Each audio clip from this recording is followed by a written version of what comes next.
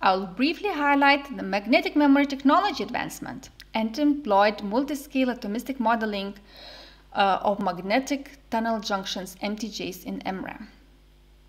Then our invited speaker, Dr. Ersoy Sasholu, will introduce novel magnetic tunnel junction concept based on half-metallic magnets and spin gapless semiconductors for memory and logic applications.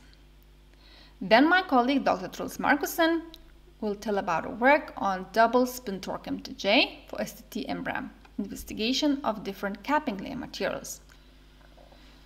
Advancement of MRAM relies on innovation in materials. And as you can see here, MRAM stacks, including magnetic tunnel junctions, are comprised of many layers of different materials. The main MTJ layers are free and fixed layers and a tunnel barrier. Here you can see some of the common and novel 3D and 2D materials considered for MTJ. Atomistic modeling plays an important role in efficiently investigating and testing the performance of different materials for MTJs without the need of producing the stacks and performing measurements. So at the left side here, we have ab initio modeling with DFT, which can be performed with QuantumATK software. A user can consider a variety of materials, interfaces between materials, and vary a number of layers without the need of any input parameters. Instead, ab initio modeling can provide input parameters for high-level atomistic spin dynamic simulations, which can be performed with Vampire software. And a user can consider realistic dimensions and size effects, temperature effects, and dynamic effects with spin dynamic simulations. But these simulations require ab initio or experimental input parameters for each material in a stack.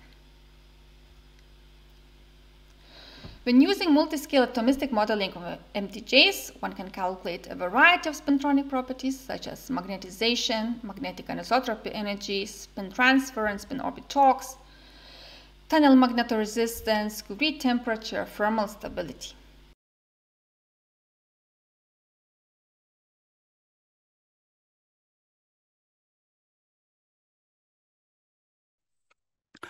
Now the question is it possible to bring together the unique properties of conventional magnetic tunnel junctions and semiconductor PN junction diodes to form a single unified device?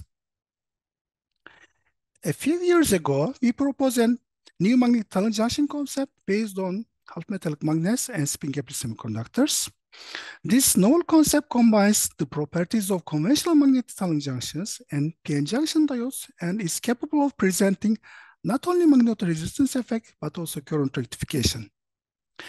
Here, we present schematic IV curves of this new device. As we can see, this new magnetic tunnel junction exhibits current rectification similar to the PN junction diode for both orientations of the magnetization direction of the electrodes.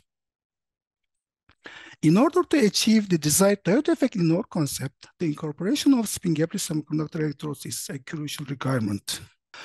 To demonstrate the proof of concept, we consider a magnetic tunnel junction composed of iron, vanadium, tantalum, aluminum, MgO as the tunnel barrier, and manganese, vanadium, titanium, aluminum compound.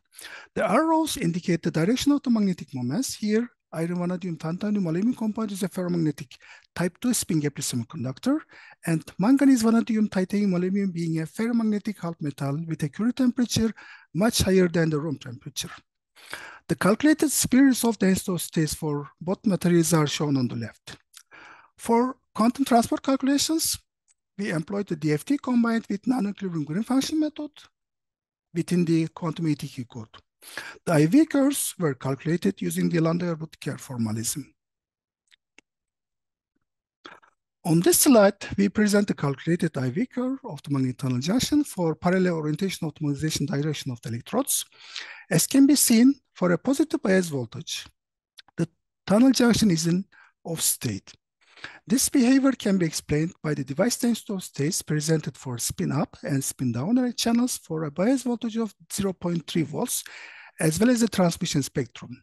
In the spin-up channel, the tunneling of the electrons from the right half-metallic electrode into the left spin-gapless semiconducting electrode is not allowed due to the spin gap in this channel. Similarly, the spin down channel of the half metallic electrode shows insulating behavior. As a consequence, the transmission spectrum is zero for both spin channels for a forward or a positive bias voltages. In the case of a reverse bias, the magnetic tunnel junction is in an on state. In the spin-up channel, tunneling from the left spin-gap semiconductor electrode into the right half metal electrode is allowed.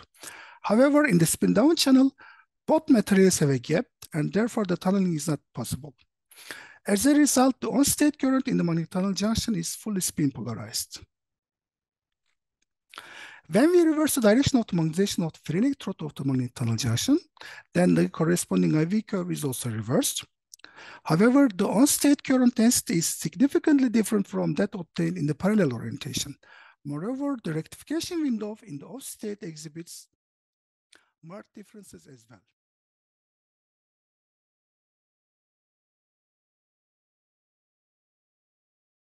Any calculation and study in QuantumATK starts by defining the atomic structure. And in relation to MRAM modeling, we have been developing a dedicated tool that we call the MRAM Builder. And I will present how this works. After that, I will focus on some of the basic MRAM requirements, properties concerned with the reading, in particular the tunnel magnetoresistance ratio, with the writing, where I will be focusing mostly on spin transfer torque, but also on Gilbert damping. And a third very important quantity, the storage, often characterized by a stability factor, will be one of the topics for the next webinar in May. I will show an example where we are studying a double spin torque MTJ and see the effect of different capping layer materials. So what we are studying is three different structures. The first one I already showed is the double MTJ. And then we have two new structures where we replace the second MTO layer by either a tantalum or tungsten layer, including 3 atomic layers. And we are calculating the spin transfer torque, here shown as a function of bias voltage. And we see that comparing the single MTO result, which is this straight orange line, all of the double MTJs or reference structures with two reference layers lead to larger spin torques. Looking at the TMR ratios to the right, we see that actually the double MTJs with tungsten and tantalum actually have an improved TMR ratio, in particular at low bias voltages, and are indeed significantly better than the double MTO layer shown here in red. So in again qualitative agreement with the experiments, we have shown that using a metallic spacer or capping layer improves on the spin transfer torque while maintaining a good TMR ratio. But this is not the full story.